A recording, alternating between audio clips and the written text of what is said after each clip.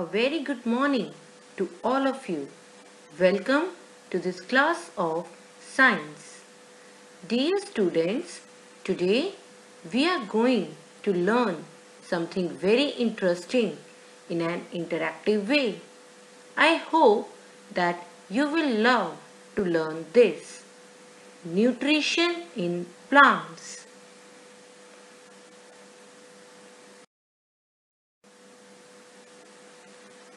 What do you notice? What are they doing?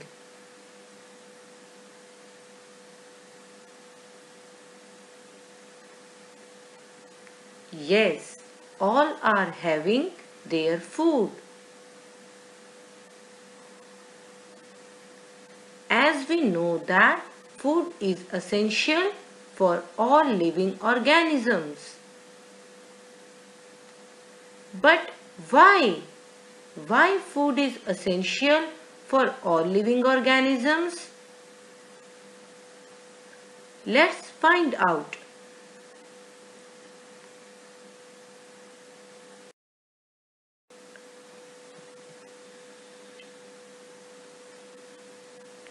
Food provides energy to all living organisms for various activities that they do in their daily life.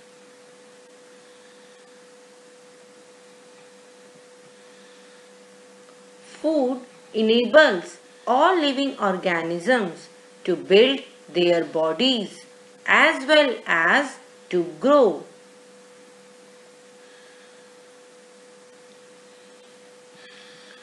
Food enables living organisms to repair damaged parts of the body.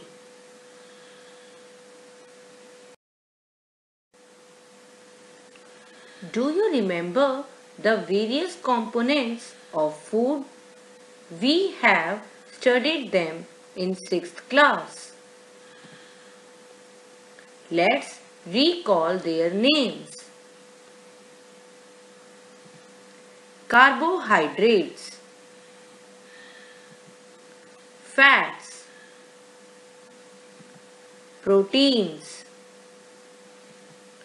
vitamins, minerals.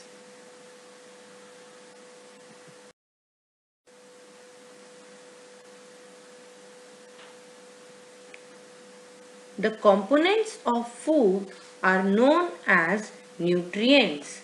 So, we can say that carbohydrates, fats, proteins, vitamins and minerals are called nutrients.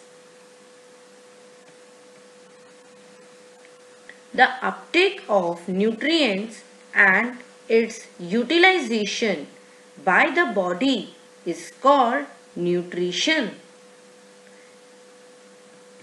Here a word utilization is used, which means effective use of something.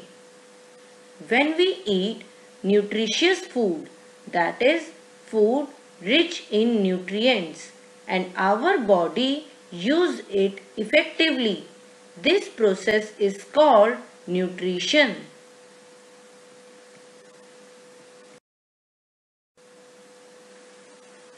Now, can you tell me, is the process of nutrition in all living organisms same or different? I want to know this. Let's find out. Think of a plant or a tree. They cannot move from one place to another.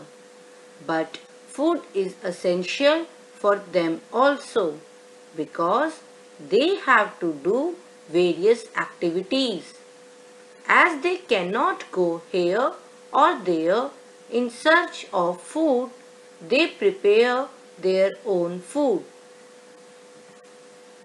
The mode of nutrition in which organisms make food themselves from simple substances is called autotrophic nutrition. In this nutrition, organisms synthesize their own food. And what are those simple substances which are used for making food? You have to find out, and we will discuss it in our next class. Green plants are called autotrophs because they synthesize their food itself. But why only green plants? What about those plants who are not green?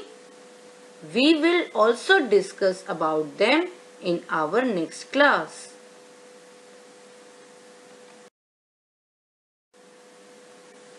Think of an animal now.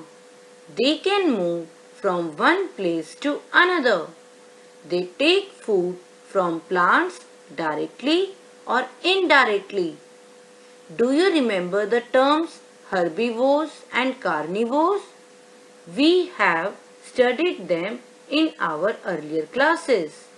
Herbivores eat only plant products, whereas carnivores eat other animals who are herbivores. Therefore, all animals, including humans, depend on plants for their food. The mode of nutrition in which organisms take in food prepared by plants is called heterotrophic nutrition. In this nutrition, organisms depend on plants for their food. Animals are called heterotrophs because they depend on plants directly or indirectly for their food.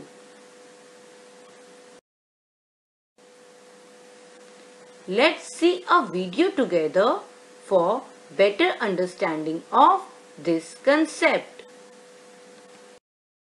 Nutrition in plants. Nutrition in plants. All the living organisms require food. The organisms need to take food to obtain energy, to obtain material for growth, and to obtain materials for the repairs of damaged parts of body. The process of taking food by an organism as well as the utilization of this food by the organism is called nutrition. Modes of nutrition. All the organisms can be divided into two main groups. 1. Autotrophs. 2. Heterotrophs. Autotroph. Those organisms which can make food themselves from simple substances like carbon dioxide and water by the process of photosynthesis are called autotrophs, and their mode of nutrition is called autotrophic. For example, green plants. Heterotroph. Those organisms which cannot make food themselves by the process of photosynthesis and take food from green plants or animals are called heterotrophs, and their mode of nutrition is called heterotrophic. All the non-green plants and animals, including human beings, are heterotrophs. It's time for you to note down key points in your notebook. What have we learned today? Food is essential for all living organisms. It enables organisms to build their bodies, to grow, to repair damaged parts of the body, to provide energy for various activities. The various components such as carbohydrates, proteins, fats, vitamins and minerals that are present in food are called nutrients.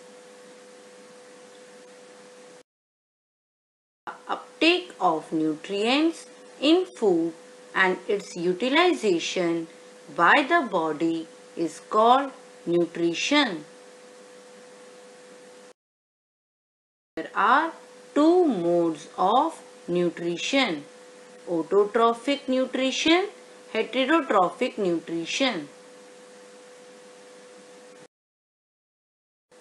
The mode of nutrition in which organisms make food themselves from simple substances is called autotrophic nutrition. Green plants are called autotrophs because they prepare their own food. The mode of nutrition in which organisms take in food prepared by plants is called heterotrophic nutrition.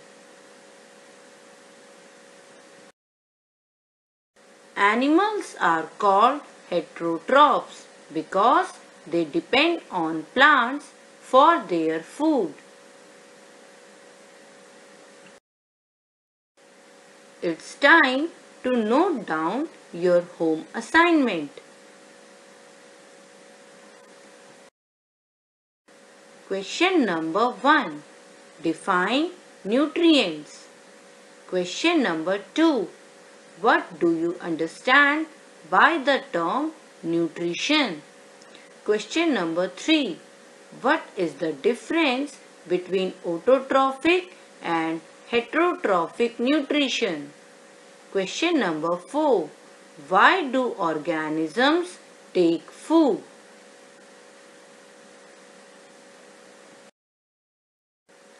Thank you and have a nice day.